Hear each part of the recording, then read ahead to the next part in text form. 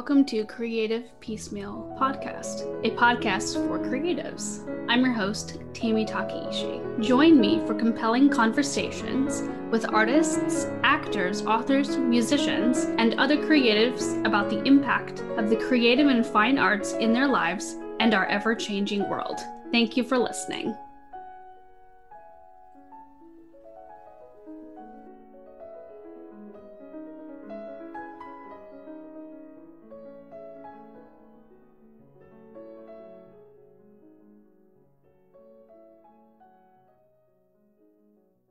Hello, welcome to Creative Piecemeal. I'm your host, Tammy Takeishi. Today I am joined by the amazing musician and luthier, Jonathan Wilson of TogaMan GuitarViols. He makes updated versions of Appreggione, an instrument from the 1800s.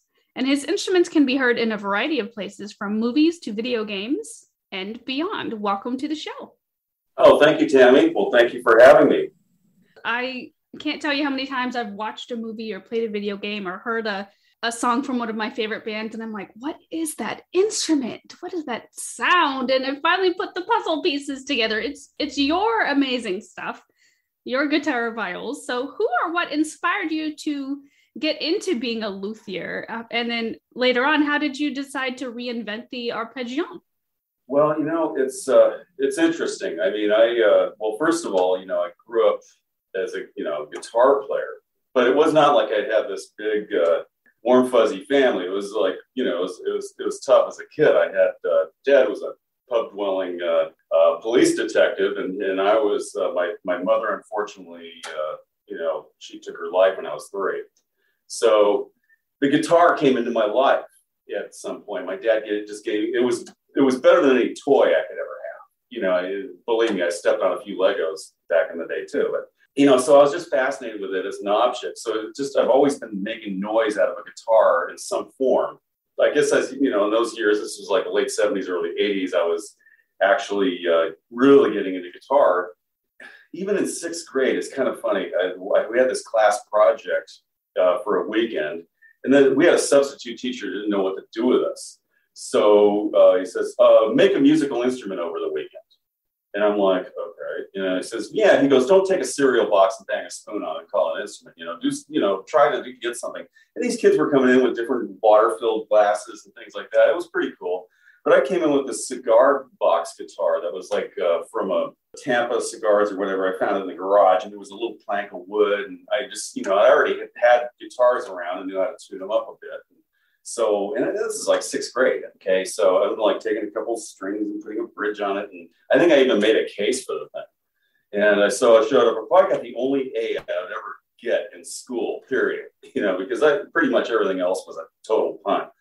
I used to frustrate the English department a lot because they thought I had talent, and then I did well after a while, but you know what I mean? It was not the easiest climb. So I didn't really think in terms of, gee, I want to be this dirty bearded luthier buried in sawdust, one of these crazy hippie type people, with hide glue and rosewood and shops and living in a van down by the river.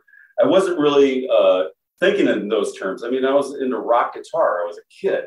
Those were the days when we had loud amplifiers and bad haircuts. And it was just, the 80s. I mean, So, bigger, louder, faster, everything was, kind of like that stuff. So I was kind of in the shred guitar thing as a guitar player. And I was also, there are a couple funny things about the whole story of how I got into this, and it sort of ties together. But I remember reading in the early 80s about the Gizmotron that was created by Lowell Cream in Tennessee. It was a little device that would bow the wheels on the like little rosin wheels or something like that. A mechanical thing. And those things, unfortunately, I guess they're back on the market now. Somebody re-engineered them and they're better now. But back then, there were these horrible manufacturing problems. But anyway, it was something that just, oh wow, guitar, and I do all these whale sounds and volume sounds with my guitar. Used to do that in the school choir as an accompanist. And I had a teacher named Ron McFarland, whose famous son Seth, I remember as a little rugrat and Coke bottle glasses doing Fred Flintstone perfectly. So Ron had basically, he used to comment to me, he goes, "You sound more like a cellist than a guitar player," just because I was less involved, yeah, sure, I got into technical playing things, but I really was less interested in all that. It was more about the expression and the feeling and the emotion in the notes and somehow getting it out that way. So it was an expression thing. And then by the later 80s, I did a sort of a retreat trip.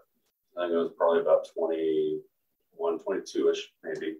And in my grandmother's place in Connecticut. And I remember one winter night, it was January, I was reading up on violins because I was thinking, how can I make this bowed guitar thing? How can I figured if I studied everything possible about violins, like I was going to geek out and digest this 1-inch thick section in the V section of a 1948 encyclopedia.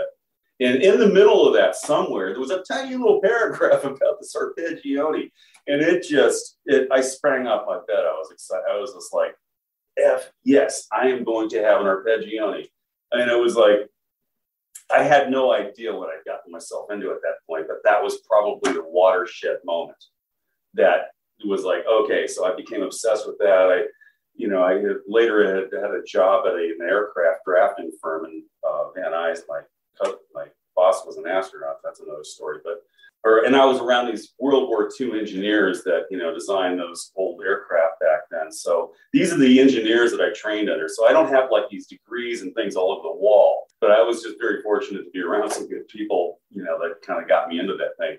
So I was making early drafts of what this thing is. It started there. I was, doing a guitar repair business on the side. I worked with my hands and I did a lot of very art related things to begin with. So I think it all connected, made sense. And I had also subsequently, I made there was a lot of years where I was in that business of fixing instruments and selling instruments in stores. And I had a following of students. It was the 90s were something else. I collaborated with a crazy Russian Latvian guy that, on the first one. But I realized over time that I really had the only way to really get it exactly how I had it in my mind, my heart, was just to make it with my own hands. Cut out the middleman. Get all the, everybody's opinions. No, go away. Let me just get my thing the way I want it. So as the world's, all the snob foolery that I was encountering, how could you build an Appreggione? It was like I was bringing up the embarrassing uncle on the family tree with the Appreggione. It was really funny what the resistance was. But I did it, and then I came. But I think after the 90s, I had revisited the design, and I wanted something that would sit, pretty much like in my. It had a sort of a cutaway right here. You can't see it, it's kind of dark, but where it would rest like this, and I can just grab a bow basically, and bow the thing. I'm not even warmed up or tuned up here, so I don't know what's going to happen. It didn't, come out that way at first. Obviously I had to do some iterations, but because I had designed one 10 years prior, and I found out where the shortcomings were, because the original one had a scale length that was more like guitar. It was like 25.5-inch scale, and everything was, very guitar-like. The problem is the more guitar-like you make it, the worse it is for me. And I was actually having ergonomic issues. I was playing a lot of it, but my shoulders and my back were really cramping up real bad. I was getting numb. And that's also with the bows. I wound up getting super light bow, and that's another story. One day I was in the store. I used to work at Castles in San Fernando, and that was back, they were the place where Wayne's World was filmed. So for like 8 years of my life, I was an assistant manager there. And, we had my garage little thing going on the side. So that was kind of when everything was kind of marinating together. But I had to revisit the scale length because it was hurting me. And so instead of going straight to the drafting board like I did at the dawn of the 90s, I said, oh no, I'm going to get this thing to feel right first before it goes to the drawing board. Basically, I took foam and cardboard templates, and I was just getting everything to feel like I had imagined it. I wanted it to feel. And I made the first prototype, and then that was another, that was a snowball to a mountain, basically. It was getting the avalanche. I had no idea what I was getting into, and it was really kind of interesting because it coincided with a time that my father that summer had, passed away. This was '02. And I kind of immersed myself into this thing. And I had just picked up my prototype from the shop. I actually had it painted. I can't believe I went through all this stuff to make it really super golden and all that kind of stuff. The good news is it did do what it was supposed to in terms of it felt right. And I was not in pain playing the thing anymore. I was still working out. This was a solid body electric, by the way. So I had to work out all the physics issues with the pickup system. And because what happens is when you bow a string, it moves side to side. So when we bow it, it'll move in the direction of the bow. And when we pluck a string, it kind of goes in a round elliptical mode fashion. But when we bow it, it's like this. It just goes horizontally. So the pickup systems, that work in guitars don't necessarily work in that regard. You get a very horrible, weak sound out of it. So I had to work out all that kind of stuff. At the same time, I had people asking me about my previous one. I think somebody had read a blog back east. My first customer was a guy named Doug, who is a school teacher, calculus professor, parachute instructor, kind of guy. And so I told him, I said, I'm kind of going back to it again. And it took me, now that I think about it, it took me a month to answer the email. During that time, I went to Porter's Books. I don't know if anybody remembers Porter's Books, but it used to be a chain of stores I used to go to. It wasn't Amazon. And so I went and bought this book called Complete Idiot's Guide for HTML. That was me, I didn't even know what a hosting site was. I didn't know anything. It was all dial-up back then, too. So it was like I was putting together this really horrible little website. I put the picture up of the prototype, and the next thing you know, we're talking. It's like I took a deposit, and I'm like, what did I just get myself into?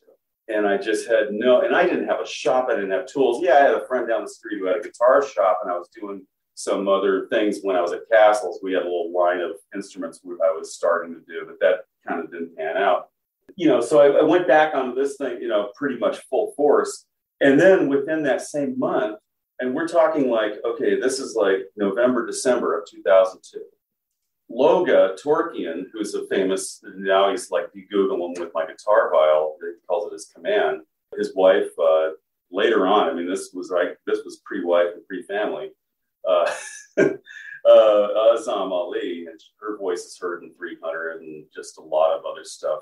She's worked with Serge Tankian, but by herself has a successful solo career. Loga was a guitar player, and he was like really super deep into this microtonal guitar and classical guitar and Turkish saz and all this kind of really exotic quarter tone kind of stuff. And they were actually originally from Iran, I guess, and they kind of got out of there after that 79 period. But anyway, Loga and I hit it off. He said, I'm in LA, and I'm like, okay, this is from the same website, back then. So he comes by, and I was operating a store at the time, and he came by, like, I don't know, and I put him in a lesson room for a minute, and he would mess around with the instrument. Finally, we're in the back of my garage one day, and we're just, he says, all right, like, I definitely want to get this going. And so what I didn't know was he was going to take this instrument and go into all these studios in Hollywood. And so before I knew it, I had a bunch of producers and, composers calling me that he didn't even know. So like he's in the studio doing a session, some guy in the background is pulling out his phone and calling his friend kind of thing. It was that like electric and viral. Well, within months, I was like escalating a long build queue, and I was still working the bugs out. You want to talk about trial by fire? I felt like Bill Gates in the scene of, and no Bill Gates, by the way, but I don't, I'm not that guy. But what I meant, there was a movie called Pirates of the Silicon Valley that came out a long time ago, I think 99-ish or something. And it had a scene in there where, he's like selling DOS before he even had a prototype. Just, off the cuff. Well, yeah, what do you call it? DOS. Disk operating system or something like that. But my point is that it was like, I kind of like, oh my gosh, what did I get myself into? you know. And and at this point, you know, I have a family, and you know, I've got my wife and my stepson, and I didn't have any other better options. This was it, which is a good problem to have, right? The builds just came along and they got better, and the demand escalated. But it was to the point where even early on, these people were incensed that I did not have a showroom full of instruments, that I didn't have a warehouse pumping these out, that I didn't have some factory. It was like I was expected to be this tycoon mogul running a big operation overnight, and I'm still developing the instrument. So honestly, this thing has been a crowd-funded experiment up to this point for 20 years. So the fact that it's actually out there in a lot of movies and is shaking some things up. Now, I'm sort of the weird maverick misfit in the room when it goes to guitar festivals and things like that. I'm not violin enough for violin people. I'm not guitar enough for them. But they're all like annoyed that, oh my gosh, everybody's flocking to his stable. What is this thing? At times it can be a lonely existence, but then at the same time, it's just very, to me, what I love about this whole thing, though, is I get to meet some of the most awesome musicians, people, composers. So it's just the circle of people is different. It's not like I would not be in business if I had to try to sell these things to poor rock musicians, and that breaks my heart right now, because there's a lot of people who, you know, it's unapproachable for. And even if I couldn't build them fast enough. Which is kind of funny, because you talk about like something about a current project. Well, currently I'm building, now most of my other builds are like wooden ones. And okay, so I had to go off camera to get this. This is a one that's in the white being built. But I have not been building a lot of these wooden ones as much, because I've been working with composites a bit. And I'm going in that direction because it's, I can make something that can really, you see, the thing is, when I build these things, I don't want to see them again. I only want to see them on Instagram, and I want to hear them. I don't want to see them in my shop. Right. You don't want to have to repair them. Any repairs or modifications, I just don't have the bandwidth for it. And it's like, it's really such a dilemma, because there are repair people around the world who see this thing and they're absolutely frightened of it, and they don't want to work on it. They don't understand it.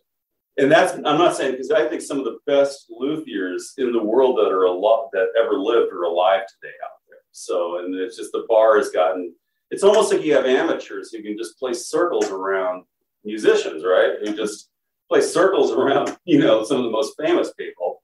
We have, I mean, the bar has kind of come up a lot, and somebody wants a violin that's as good as a Stradivarius, you know, you can get it done. So my point is that there's a very high level of talent out there. It's wonderful, and it keeps me on my toes in that way. But at the same time, I tend to go down a different rabbit hole. And so this one here is this is a composite. This is a prototype, by the way. But I'm making all the molds and toolings for it. So all this engineering that's kind of like Yamaha level-ish kind of stuff I've been doing on a bootstrap for the last several years. So weekends and evenings when I might be making molds and, you know, cooking up, playing with chemicals, I guess, you know, just getting everything just so. But really, I want something that can be built. And if it was factory scalable, it could be done where it can have actual technicians making the parts, and the parts go together with precision. Also, the engineering that goes into it. I mean, even though this top here, this is kind of so the top plates, I'm just, you know, even the outer surfaces are wood, but the inner is like a carbon fiber, balsa sandwich. And I'm really trying to get them to really have that sound. And I found that even though we're mixing up composites, that even the wood matters still. It'll contribute to, you know, how it acts. So I have to be very selective about that still. So it's not like I'm taking plastic or something like that. It's, you know, it's very, very curated, like a mad chef with, you know, various ingredients. And it's just, that's what I'm doing. The benefit and upside is these things are not going to crack in various weather changes. You know, that's the problem. If you notice that wood is kind of like a sponge. And if you take water to it, it'll swell up. And then when, a couple of days go by, you notice it shrinks, it dries on your sink, It's like that. Well, what happens is when you have a sudden rain, it swells the wood up. And then when it gets super duper dry, desert California, like we're having right now, we have a little bit of that going on. It can crack, so that back and forth can be really hard on an instrument. And then if you're traveling around the world, I guess we did a little more of that a few years ago, more often. But traveling with a musical instrument is a terrifying thing for a musician, because there's always that dreaded. It's almost like a roulette game. You get to the gate of an aircraft, and they're going to go gate check are the two things the musician never wants to hear. And it's crazy. The airline industry is like, you book a seat for Mr. Cello and they decide they don't want Mr. Cello on the plane, and it's like all this drama and all these other things. For instance, I don't like to have batteries inside my instruments with electronics because there's certain inspectors like TSA will rip it apart. And I've seen instruments disabled that way. So I'm having to go through all this engineering to make the actual experience of owning the instrument better and smoother. If I could put all that stuff outside of the instrument some way, or just have it so it's, in a different package, great. But I really wanted it to be able to be built and last a long time and not have to deal with all this climate adjustments all the time, things like that. And there's also, too, the fingerboards are a different story altogether. And that's part that ties into this whole same story. The early fingerboards looked a bit like this. They had fret wire on them, just like a guitar. And unfortunately, I couldn't bend it to the right the right geometry without the frets wanting to fly out because of the physics of the whole thing. And so I was having to do all this horrible epoxying and gluing these things in, and I was never really 100% happy. I mean, the guitar is relatively easier to do because it's flatter and you can just kind of level it all down and polish it up. And so I later went to a CNC process, which did not work out, by the way. Robots making wood patterns and stuff like that. That's great for big guitar factories and stuff, but this didn't do it for this thing. And this is a kind of an example, though, where I did laid in, like a jewelry wire into it. Now, that's problematic, too. Not only was that 10 times the labor of a guitar to do that fingerboard that might not actually, woods, you can sometimes get a dead spot or a loud spot because it's organic. And so it's unpredictable. You can go through zillion hours making something only to find out, oops, it's got this, and there's these wolf tones here and all that kind of stuff. I wound up one day, and it's typical of my rebellion against all the things snob foolery that kind of holds things back and progress, I suppose. I just was like, regardless of tradition, regardless of bias, regardless of material, what would the ultimate playing surface be like? And I just came up with this, this is like a composite part. I could do this with precision each time.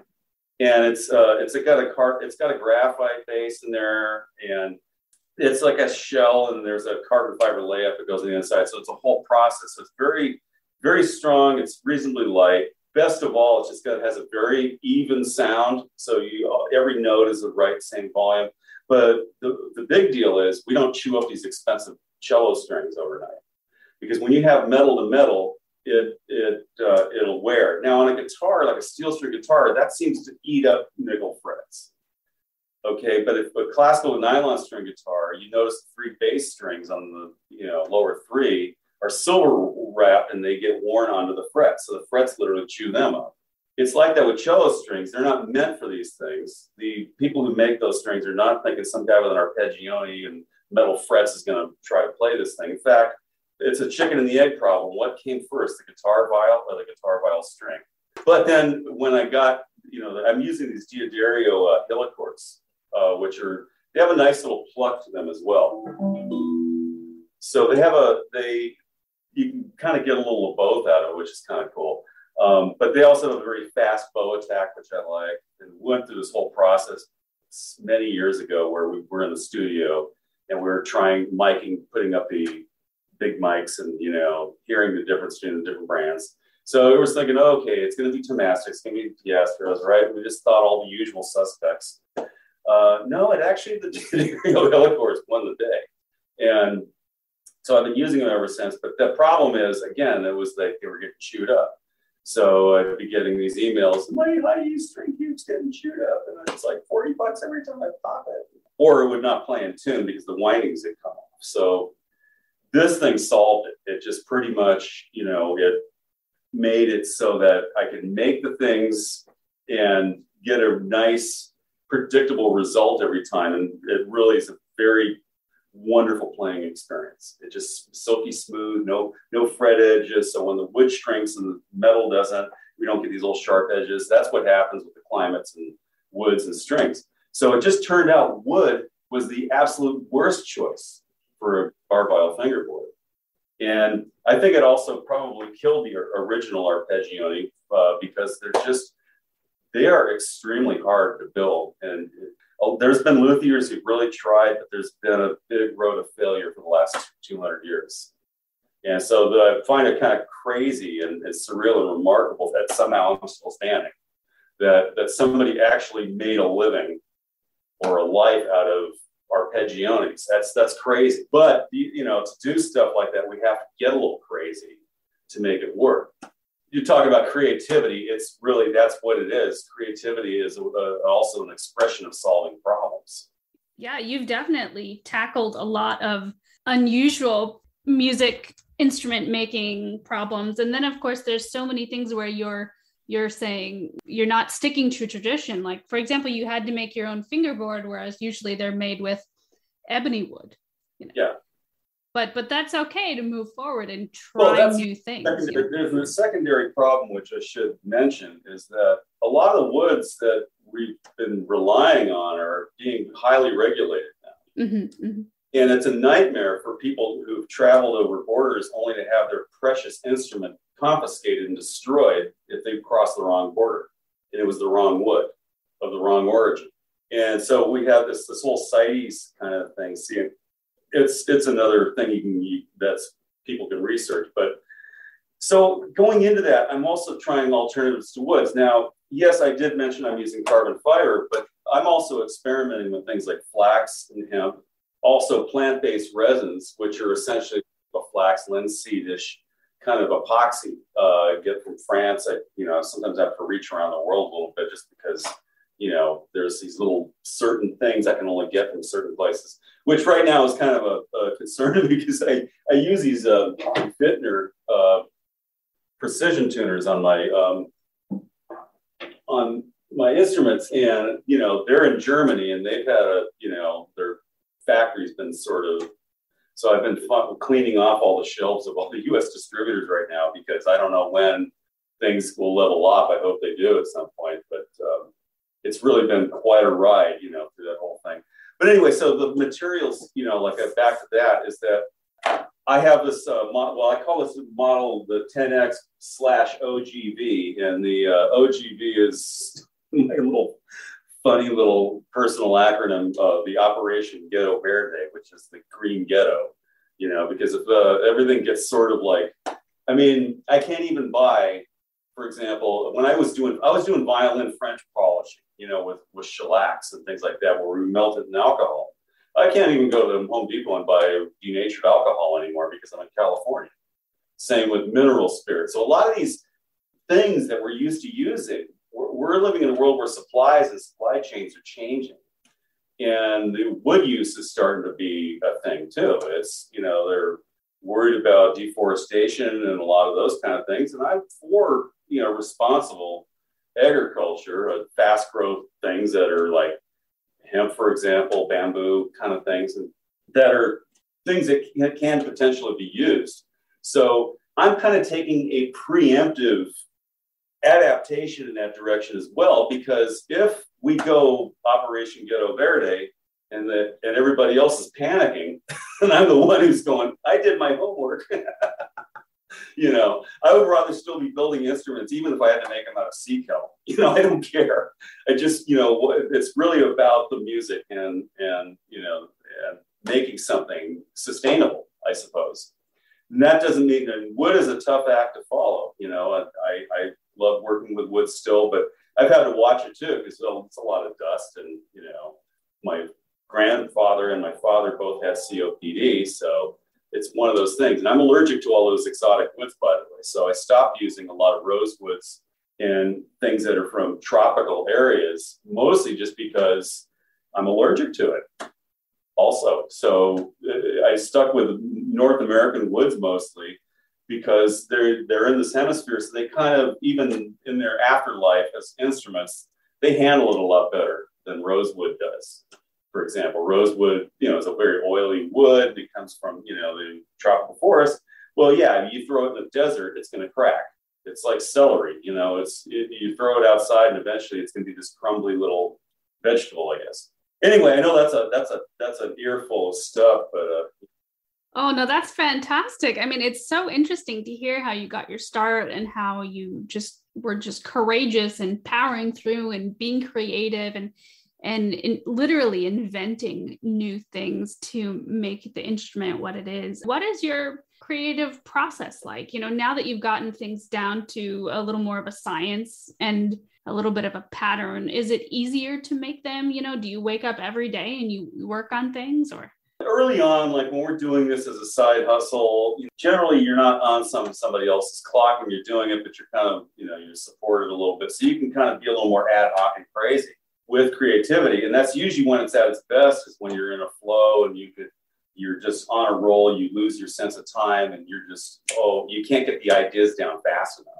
A lot of that may involve, like using technology a little bit, like, okay, I've got an iPhone, just so Barco dictate a whole Siri thing into it and edit it later, but at least I get the ideas down, that kind of thing. But what I find is that time management becomes this, on one hand, you've got to be disciplined enough to be able to run your business and take care of things. On the other, when it's at the expense of your creative flow, that's when it can be a little crazy. But an idea comes at 2:00 in the morning, write it down real fast, check it back out in the morning, go to sleep, get rid of it, Really, I found that it's very tough and stressful to actually fight your natural circadian rhythms of things. So if we take time to understand what that is, how our sleep patterns go, when we're at our peak in our day, when we're not, we started really analyzing that stuff and going, okay, my natural thing, if I tune the whole world out, what would it be like, really?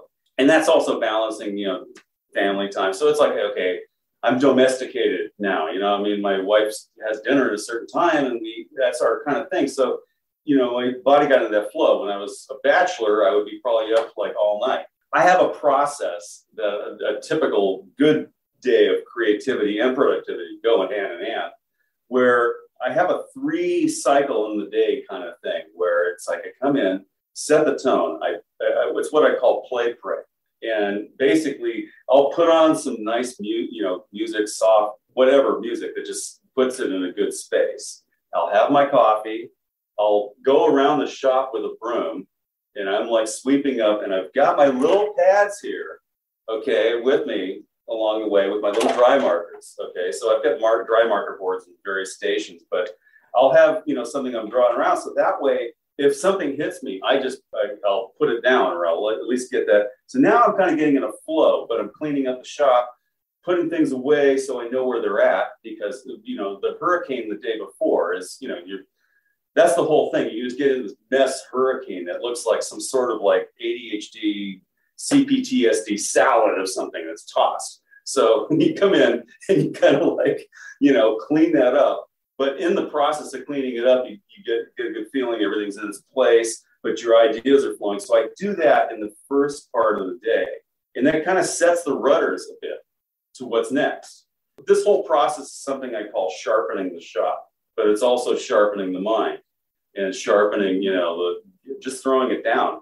So I got the thought pads, the sketch, and I'm also sketching layouts of the ideas. So in other words, if I have an engineering thought, I'm doing a quick sketch of my idea at that station. And I'll walk, and that might just take me a minute or two, but I'm just kind of there in the moment. And if I'm afraid I'm going to really forget it, I take my iPhone and I'll take a picture of it and review it later. So these boards, they get scrubbed, but I'll kind of catalog them in the phone a little bit.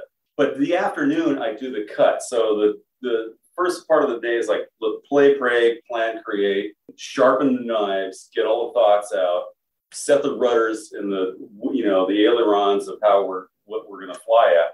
and then it's cut, poured, glue, dry. By that time, I'm exhausted.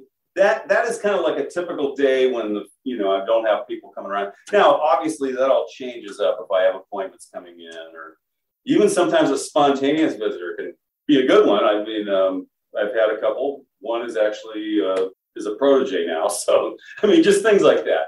It sounds like it's wonderfully immersive and creative, and it sounds like it's very soul-filling to be able to just work on this passion project that you've had. Yeah, and the thing is, anytime I've had like a protege, I always try to have a culture of creativity. I want to give them some, like, when they're practicing on little things, and giving them a little bit of a canvas to work with too. I might lay out the lines and stuff like that. For example, I've got this one. It's still in the cleanup process. You've got a bunch of goop on here right now. It'll glow in the dark, but it's kind of this top with an applique. And this was one I was probably going to toss. It just had a little phlegm on it. And I'm like, no, let's fix it with some creativity and art. One of my former proteges, this is coming up in April the 9th and 10th. We're going to do a Saturday, Sunday. I'm doing like sort of an open house thing. It's a dual exhibit. All of my stuff will be hanging on this wall, and then I'm going to clean out the front section of the shop and throw tablecloths out and some trade show racks. And my protege from the past, who's an accomplished guitar builder today, Marvin Guitars on Instagram. Shout out to Keith.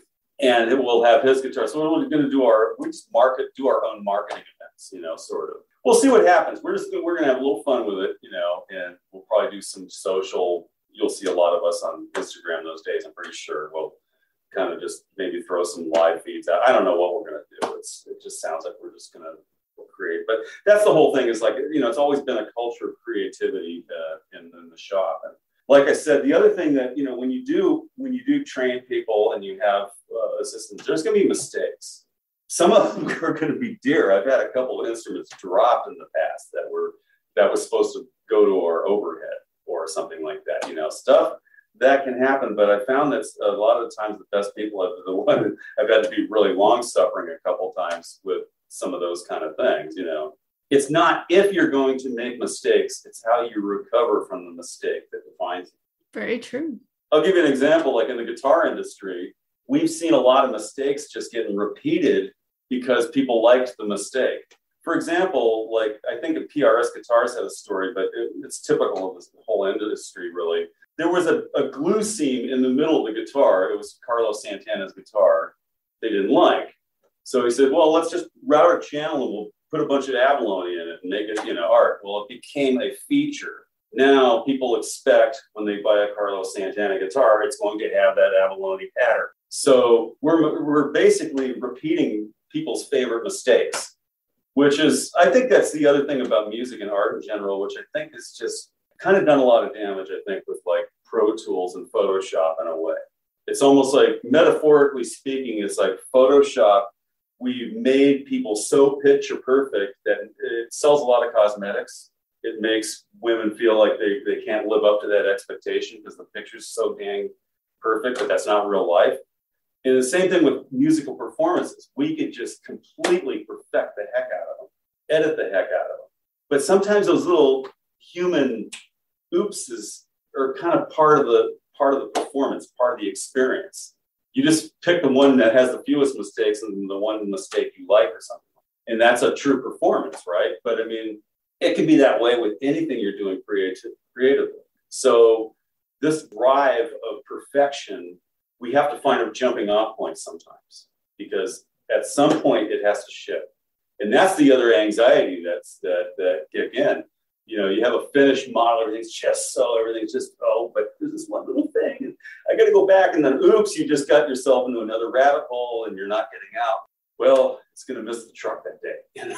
So we try to, keep the quality as high as possible. But at the same time, it's like, you know what, that's a feature. And the guitar industry, unfortunately, has been that way. When I was working in stores, they would like, oh, this one on the wall is great, but I want one out of the box. It's, pristine. Fine, here, take it out of the box. And they pull it out and it plays like a dog. And they're like, why is that look like that? Well, it's like, the violin industry is kind of the opposite. I think it's sort of like, if it looks like a shiny, perfect violin, it screams cheap. It screams, I don't want it. They want something old and beat up. So it's funny because guitar makers have been relicking guitars, kind of like, expensive jeans that have been pre-old and worn kind of thing. It's like, if they're old and worn, they're worthless. But if we did it at the factory, it's worth, I don't know. But so I like to celebrate the little nature spots and things like that are in the materials in the woods.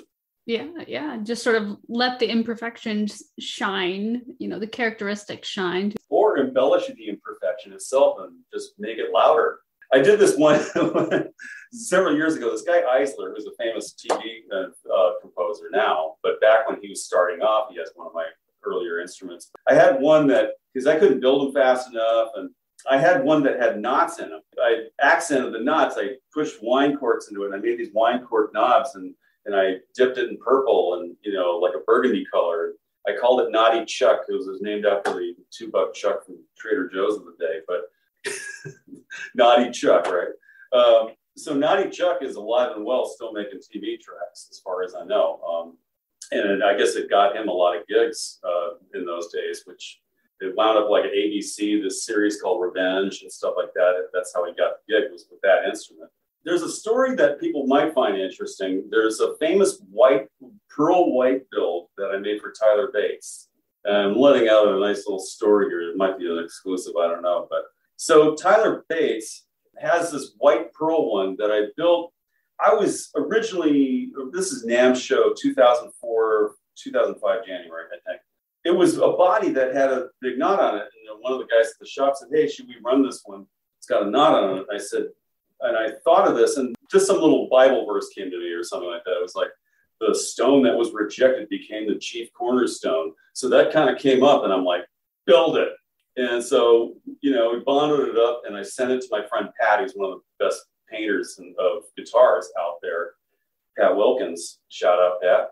And I had him do this pearl white, because I was intending this guitar for the viol for Joe Satriani, who I had some interaction with at the time. He's a really nice guy. So I figured a pearl would look great on stage under stage lights from the back row. I didn't want something that was like just look too dark and sunbursty and stuff like that.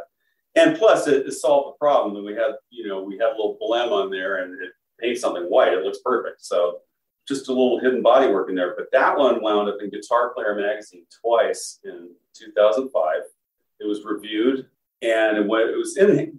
Joe had it for a minute, but I think it was like one of those things where he realized that it would take him a lot of practice to get good at it. And he was on a, album tour schedule that just, he had to be excellent at everything he did, so it was like taking the time off road was a little too much, but great guy though. And we got on well. So when I got what happened was at that time, I mentioned Loga earlier at the beginning of this story. Well, Loga's friend, Tyler Bates, who happened to be the composer that later did 300 with the instrument, spoiler alert, he reached out and I said, "Look, Tyler," I said, "it's going to take me 9 months to get to yours in the queue. I do have one coming back from, Guitar Player magazine and Joe Satriani or whatever. And it's pearl white. If you're not picky about the color," he didn't care. He would have probably preferred a sunburst, but it's like, and I was thinking to myself, great, I made this instrument that was made to be on stage, and now it's just going to be hidden in a dark studio. And what actually happened was, it wound up being a watershed moment with 300. And unfortunately, at the time, Tyler was kind of keeping it hush-hush about the instrument because he didn't want his dirty little secret out. That's the thing. I became Hollywood's dirty secret, And so and then he wound up doing other movies. Finally, eventually, I think Azam, Loga's wife, and they'd all worked together in the same circles. Just, "Why don't you help Jonathan out? Come on, man, be public with the thing a little bit more." So he wound up on the cover of Electronic Music magazine in 2009 with that same instrument, the white. The story of the pearl white one, and it's all over these blogs he's done over the years. There are Output company that makes recording equipment that does his blog. He's on one of theirs. So he appears a lot with that instrument. He's done many albums. I guess Marilyn Manson, but just tons of series and movies. So it's still in service today, is what I'm saying. But again, that's going back to how you creatively overcome the imperfections in life, because that's what it is. I think if we think that somehow everything's just unicorns and rainbows, and if you go off that little rainbow course, it's it's all over, and it's not. It's sort of like a little bit of a slalom course of things, I suppose. We're going to dig into a couple of questions about you before we end our show. One is, if you could do any other creative art other than what you're doing, what would it be? You know, it's kind of funny. Before I actually got really into music or, you know, guitar itself, I was like, I loved drawing and I loved painting. That might be something, of course, also creative writing, but I say creative writing, but I'm more of a non-fictional kind of guy. You know, I'm not making up my characters that much, but that would be kind of funny. It could be that. I don't know, maybe I would get into other media. I suppose I blended in with the film composer crowd because I guess a little bit of part of me has a little bit of a cinematic, you know, thing of like, I like graphics and pictures of screens and sounds and sound designs and things like that. So that's kind of what this thing does for people too. It's sort of a sound design tool. They can make all kinds of crazy, creepy noises in certain little places, as well as, you know, musical ones, or both, I guess, at the same time. I don't know. But yeah, as far as that, I mean, I just see myself really, I'm an artist that got kind of trampled over by productivity of industry. There is that artist that's still in there, but you know, I really was a recording artist. That's really the ironic part of it. The sad irony for me, in some ways, is that I created this instrument so that I could make my music and impress the world with all my skills, you know, that kind of stuff. Well, that didn't go that way. It was kind of like, oh man, yeah, dude, you sound really good. Anyway, about your instrument, I want one of those. And so I became an instrument maker that way. But again, I had to somehow shed off and a lot of the traditional luthier kind of trappings of everybody wants to seemingly just copy the tradition or just get in that. And that's great. We need to have people who keep all that stuff alive. We need to have orchestras that are full of classical instruments. We need classical musicians who can interpret the stuff.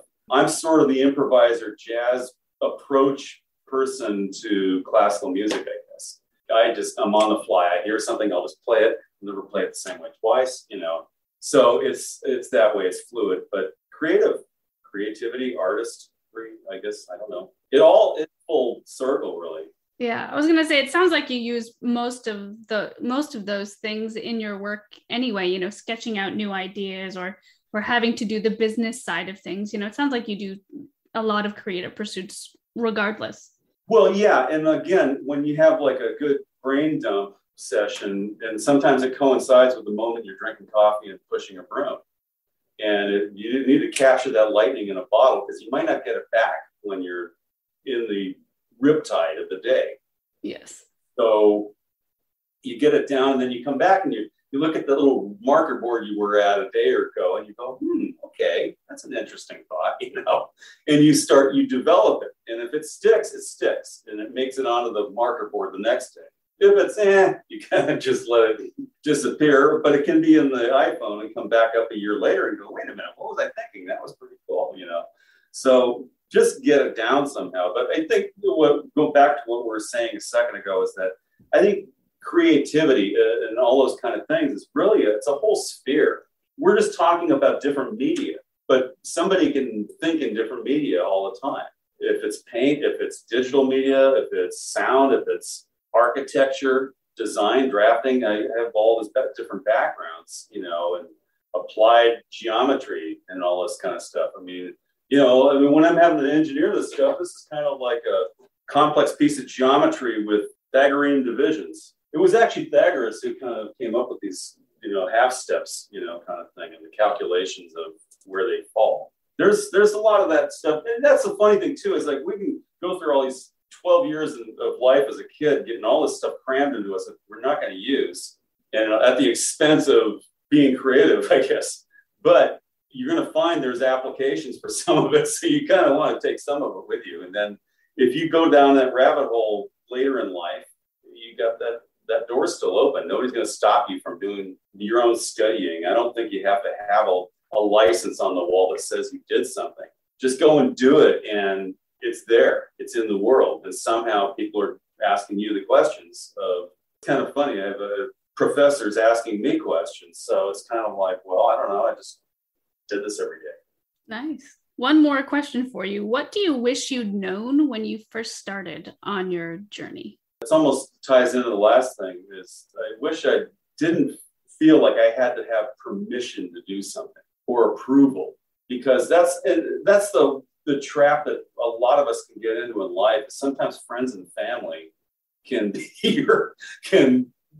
squash you, and if you let that, and you just have to go and do it. I mean, I would say do it early and often. Do your thing, and regardless of, it was funny. I was listening to this one book. I can't remember the exact one it was. One of my many Audible books, but it was something in there was talking about how some people who've actually been the most successful people didn't quit their day job. They did it until it hurt, until their other thing. And that's what happened to me. I just got to the point where I was too stressed out.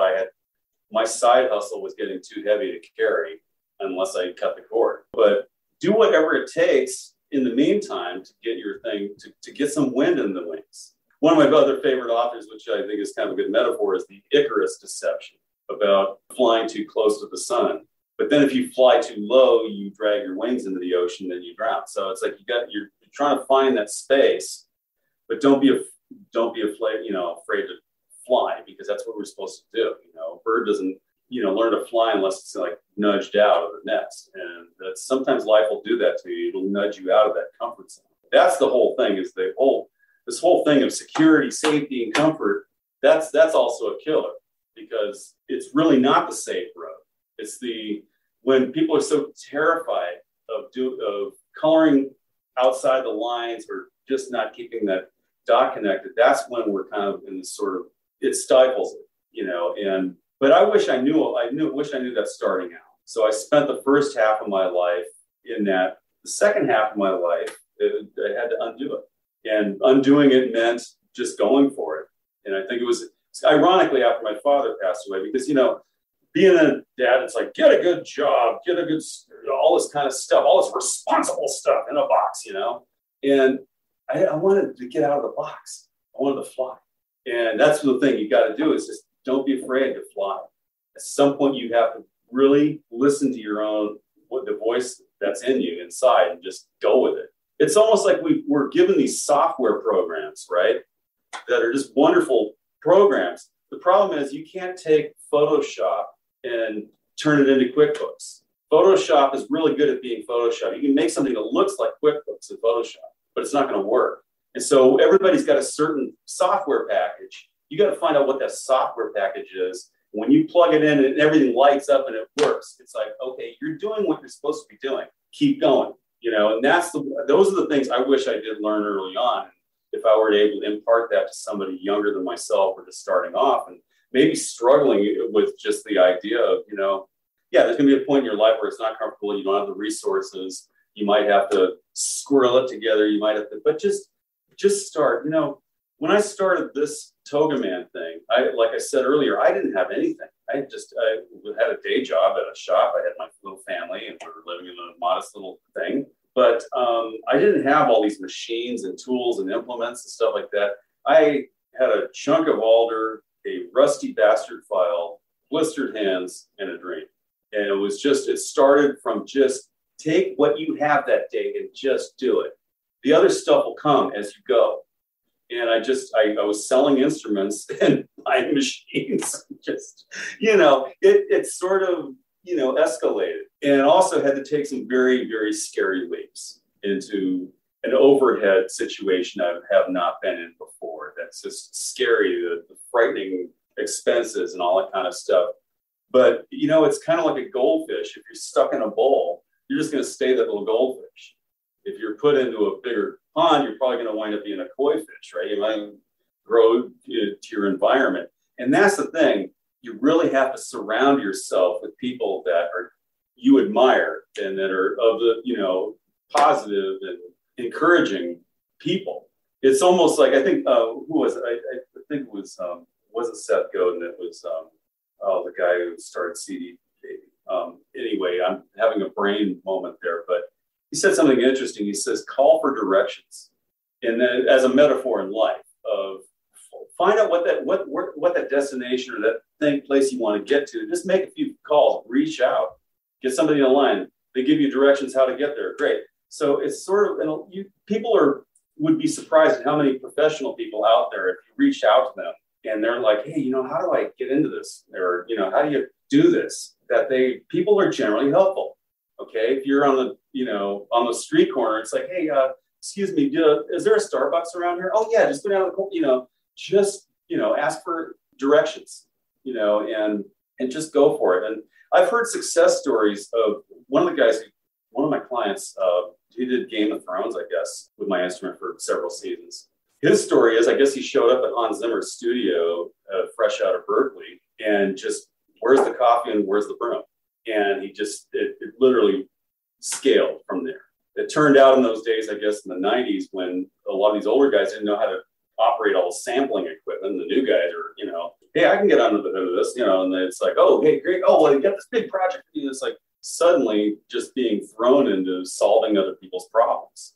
That's what it is, too, is creativity it's basically the fine art of solving problems. And engineering is the same is in that way, too. It's sort of the fine art of solving problems. And I didn't know I was solving a problem that people didn't know they had by having this instrument, because suddenly guitar natives have an instrument that's formatted to something they can understand. A lot of people know that D major chord, right? So now we can. So we've got a stringed instrument, and we could, with some practice and just, you're kind of in a familiar place as a guitar player. Now, the funny thing is, these things can be treated like a cello. Cellists can pick them up and adapt their way to it. The other thing is, and of course, with some weight in them, we can do the Jimmy Page thing with them, but they have to be weighted down a little bit, so a solid body works. And I'm going to make a solid version of this one day, the same exact pattern. It also can be like a viola da spalla. I don't know if you're familiar with viola da spallas, but or a viola, it's also pomposa, known as a pomposa. And it's like cello tuning. It's like C, G, D, A, E, 5 strings. And a lot of the Bach cello suites were probably written on that thing, because technically a cellist is pretty frustrated when they don't have that high string to jump to, and it's not convenient on the fingerboard. So, but they're held like this. It turns out this little funny bi-feel design I came up with 20 some years ago can be held with a strap like this, and it can be bowed so a violinist can adapt to this thing pretty easily, and it's about the size of a viola da spalla. In fact, we can tune it like a viola da spalla if we had to. So it's pretty versatile. I like to think of this as a universal platform. So we're going to do one design that can be patterned and tuned up in a variety of ways and played in different variety of ways. Now, like I said, at first I was kind of annoyed that people wanted to not play it the way I play. Because like I said, I have the GuitarViols stance where it's kind of like almost a viola da gamba thing, and I've got a leg peg under my right leg here.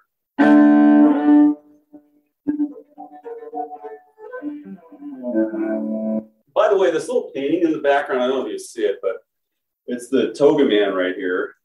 The Noce Staccana, which is where the water turns to wine. I don't know if you see that guy over there pouring the water turns into wine there. This is a zoom-in shot of a certain section of a Paolo Veronese painting, where back in '99, I was kind of researching viola da gambas, which are similar actually. They're force tuned before cellos and violins actually existed, and that's a funny story by itself. The viola da gamba and the viol, they were basically bowed lutes and guitars that came from the Iberian section of Spain.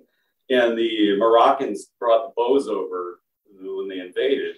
So it was kind of a Reese's peanut butter cup kind of thing, where the chocolate and the peanut butter sort of had a meeting that day, a little crash, thing. So they were taking the guitars of the day, the lutes and the violas, and bowing them. And so it was kind of an underhand bow grip, kind of like this. But viola da gambas really are played like that. And it's the beautiful instruments. There was the movie Tout le matin du monde that came out, I think about 1992, All the Mornings of the World in French.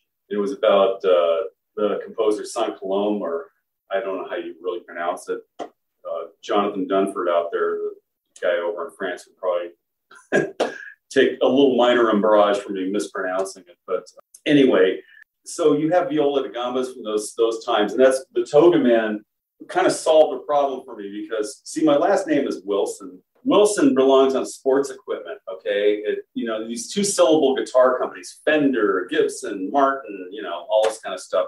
Well, it didn't work for me. And then, of course, the Stouffer and Appreggione sounded like a frozen Italian meal at the supermarket. So I kind of rebranded the Appreggione as the TogaMan GuitarViol, because TogaMan was sort of my smoking gun of the age of, yes, people did play them that way once upon a time. And it turns out that's Veronese himself, the guy who painted it, and all his rivals there, Really, I mean, it's been done so long ago, it's almost so old it's new. And that TogaMan GuitarViol thing just sort of solved my problem. It was sort of like, I got a little icon for my logo, that's great, okay, I don't have to deal with the Wilson sports equipment problem. Common namesake vendors out there. So I had to kind of do something to break that up. So talk about creativity. That was my creative response to branding my crazy instruments. So there you go. Jonathan, thank you so much for being on Creative Piecemeal Podcast. I hope we have you on the show again to dig into more of the wonderful questions and to hear more about what you're doing. Listeners, please check out the show notes to learn more about Jonathan. Definitely check out all the wonderful movies, video games, and recordings that use his amazing instrument. Thank you, Tim. Thanks for listening to the podcast. Like the show? Have a question? Stop by the Facebook and Instagram pages. Links are in the show notes, or search for Creative Piecemeal Podcast on social media and click follow for all the latest.